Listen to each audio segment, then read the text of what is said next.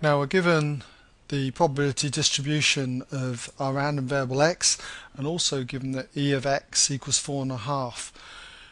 So how do we form two equations with p and q in? Well, the first one is that you should know that the sum of all these probabilities comes to 1. So we can just say that if we add these up, we've got 0.2 plus 0.2 plus 0.15.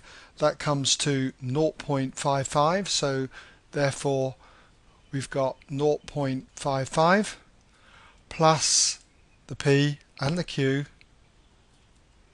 That's going to come to 1. And if we take 0.55 from both sides, we've got p plus q equals 1 minus 0.55, and that leaves us with 0.45.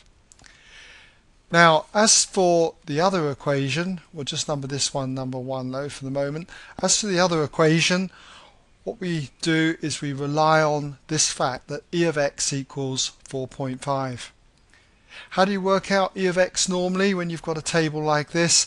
Well, you should remember that e of x, often called the mean by the way, so if a question asks you to find the mean from a probability distribution table, then what they mean is e of x. Okay, how you do it is that you sum all the observed values multiplied by their corresponding probabilities. In other words, you do x times the probability that x equals the observed value x. You sum them all together and that is your mean. So hopefully you remember that, and that is what we use to get the other equation. So if we do that, we can just say also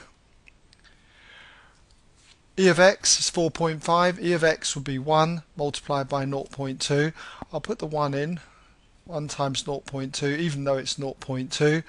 Then we've got plus the observed value here, 3 times p, 3p. And if we continue this on, we're going to have 5 times 0.2 plus 7 times q, that's 7q, plus 9 times 0.15, and that is going to equal e of x, which is 4.5.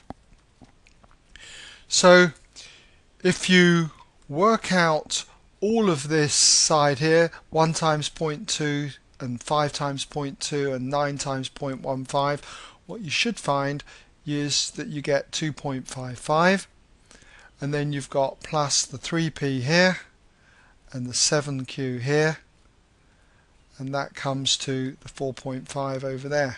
So all you've got to do now is subtract 2.55 from both sides, and that will leave you with 3p plus 7q equals 4.5. Take away 2.55, and that's 1.95.